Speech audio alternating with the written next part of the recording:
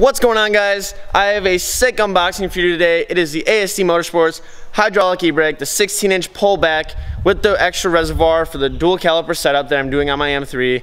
Let's get right into it.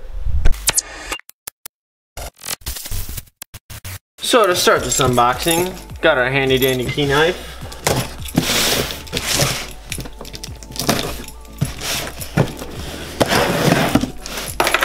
I also just noticed this, sticker made in the USA. Looks like we got a installation guide and hardware. And also, if you have bleeding issues on your dual caliper setup, then you can follow this. I did order the one for the dual calipers, so it does have the separate reservoir. And I also got the 3AN adapters, which will help out a little bit. Got some sick stickers. I asked them specifically to send me some because I do want to put one on my car. I think they look pretty cool. It'll be sweet. And last but not least, this beast. Oh man, oh. One more sticker. That's pretty sick.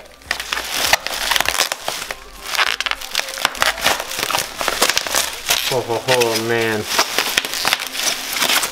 dude. Oh,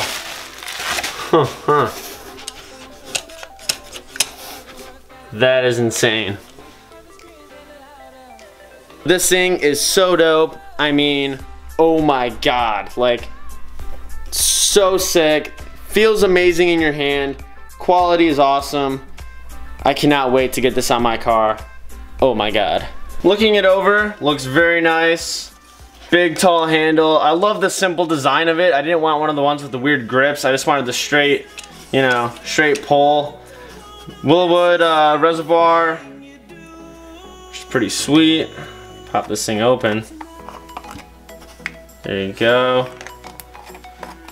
Not a whole lot else in this box. Just your basic setup. I actually like how it's already bolted together, that way I don't have to do anything else. Feels nice and good. So this system here is the 16-inch pulled back e-brake with the reservoir for the dual calipers in the rear. That's 2 calipers per wheel, or 1 extra caliper per wheel next to your other brake caliper. It's a .750 or 3/4 inch master cylinder size. And the hardware adapter is the negative 3AN. It was an extra $8 for that, but it was recommended by the shop I was talking to.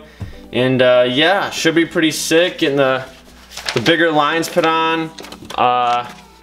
Pretty excited. So as you can read right here, if you have ordered the ASD negative 3AN or minus 3AN hardware kit with your ASD e-brake, it has already been pre-installed for you prior to leaving ASD. It includes the adapters, crush washers, stat O-seal, and aircraft washers ready to plumb into your existing setup. If you have ordered the hardware kit, you will have a blue or red cap on the parts. Brake fluid requirements, nothing special for the setups. Continue to use what you normally would, and it will have no effect to your e-brake. Always make sure to use a quality brand fluid in your race car. Bro, race car. Sick. Anyhow, inlet and outlet of pass-through master cylinder.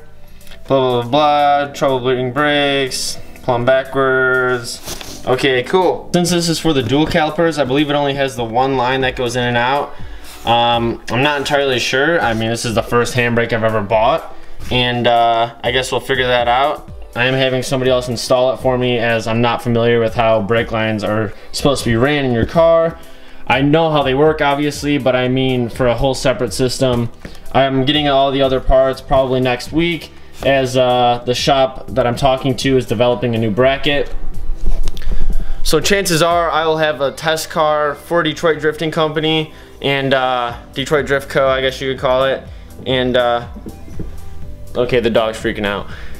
I'll have the test car for them, and or one of them at least. They're doing different brackets for the rear calipers. It'll be Willowwood calipers mounted on there, and then they're gonna develop a bracket to mount this inside nice and snug, so you don't have to cut anything or anything like that. If you guys need anything done or any parts, look them up, link in the description below. I also have these Life with Ty t-shirts, link available in the description below to go buy one.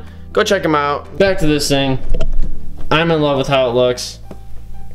Let's go sit in the car and see how this thing fits in there. Okay. All I gotta say is this is gonna be so rad once it's installed. Oh my god. Just look at how this thing sits in here. Obviously it's not mounted right now, but it'll probably sit somewhere right there. So you can be driving and then just whap, whap, whap. And then it won't affect my shifter at all.